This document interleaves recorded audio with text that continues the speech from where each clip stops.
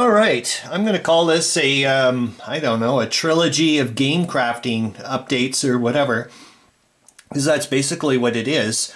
I was like, I'm not going to do 3 separate videos. I can get all, and I'm like, wait a minute, they're all basically in the same playlist anyways. Here's, I guess, maybe update 1. I'll get this over with. So this is the 1924 plane. That looks like this, supposedly, and then I'm turning it into an Ottoman plane, which I'm not supposed to be doing. Shouldn't be doing, but I'm doing it anyways. So I'll see if I can.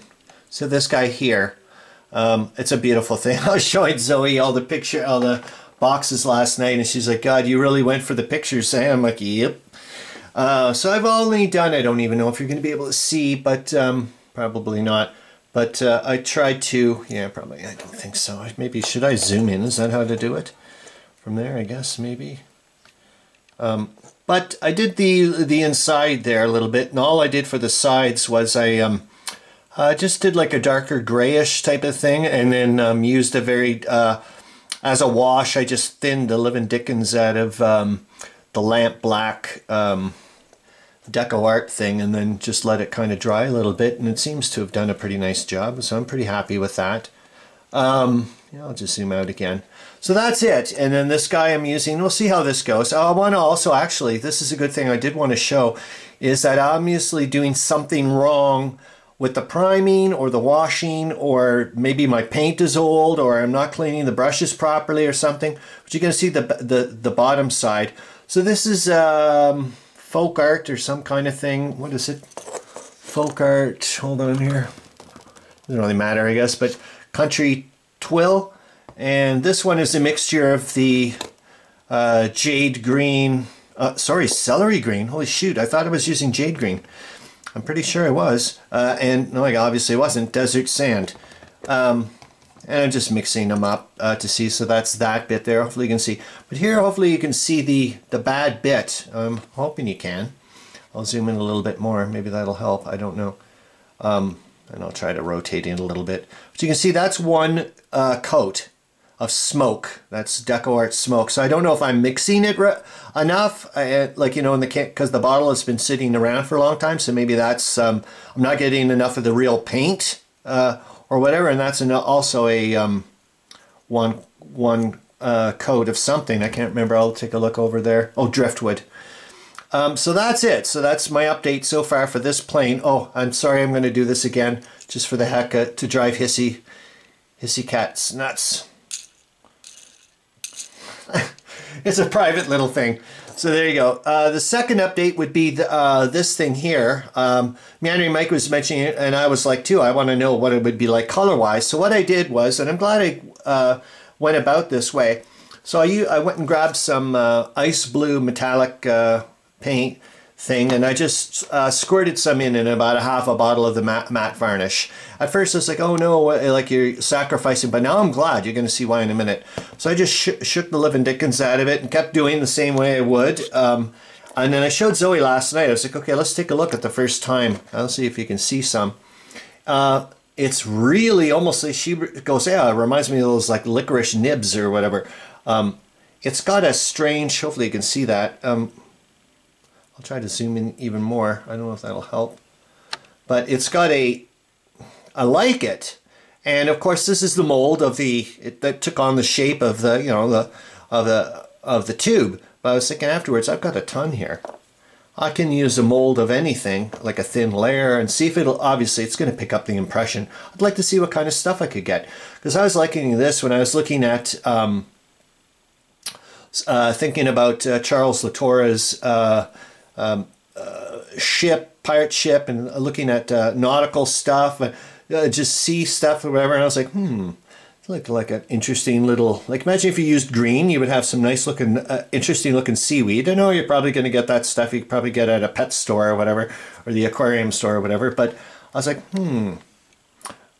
it's got potential. Like I said, I want to try some maybe different molds out or something like that, but I like it. Yeah, like, is this like an interesting little fin you would have on your sea creature, or one of the, you know, like the Shrine of the Koatoa or whatever it is. Anyways, and then the final update would be that I got to play last night a bit with Zoe, and I'm happy. She said she thinks she likes the concept. And we did have changed a few of the rules right off. Well, one rule massively was the fact that no matter when it happens in a turn, if somebody is in front of you, kind of thing, right in front, even if it isn't your turn, you get to shoot. Because we were finding it was taking too long to take out people. I'm considering going to a hex move because we were both. Zoe was like, "Oh, I want to get more realistic." I'm like, "What?" It was so weird to hear it from, I'm like, "Wait a minute, what are you talking about? Do you know about air mechanics and all that stuff?" But I mean, maybe you do, or air flight, whatever. She's like, "Oh, I want to be able to like spin around and do this type of stuff." I was like, And that was the thing. I'm starting to learn. Oh, sorry, I shouldn't have hit this. I'm starting to learn. You want to call me a proto game designer. I wouldn't call myself a whatever, but is listening to people in a play test about feedback. And I better, because tomorrow I'm going to have a dandy son of a bee tomorrow, which is Rob. He's coming over for our game day, and he's brutal. So I'm going to have to get ready for that type of brutality, is what I'm saying. So it was weird, like, you know what I mean? I've got my own preconceived notions of what, this is just going to be fascinating to see. Well, it's also learning how to grow up and be mature and taking criticism and all that other stuff. It's going to be fascinating. So what I'd like to do with this, yes, I'm going to go and use some molds and squirt, let it dry and do its funny stuff and see what I can come up with. Because obviously this has got potential. It's insanely inexpensive. And I used a metallic paint. Maybe I shouldn't have. Maybe I used too much. I don't know. Like I said, there's so many things to find out.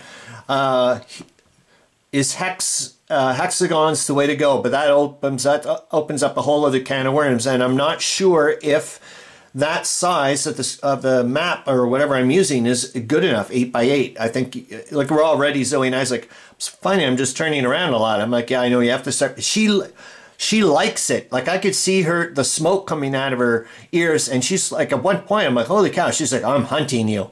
I was like, whoa.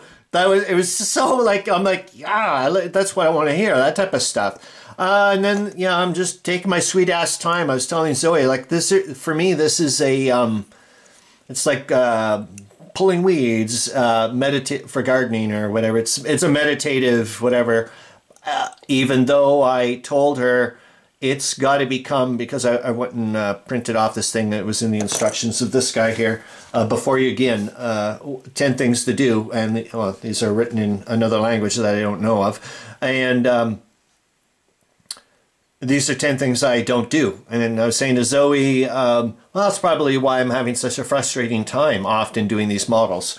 So that's that. I still would like to do this guy too at some point. And yes, Charles Ritora is somewhere around here. There you are. You're still there. I'm still getting to you. I started getting a little bit more pinky. I'm trying to get him at a point where I want him to be like not as, well, his face, like he's angry and he's got high blood pressure-y type of a look there. But that's that. All right. That's probably a bit longer than I expected, but oh well. Okay, hope you're having a great time. See you later.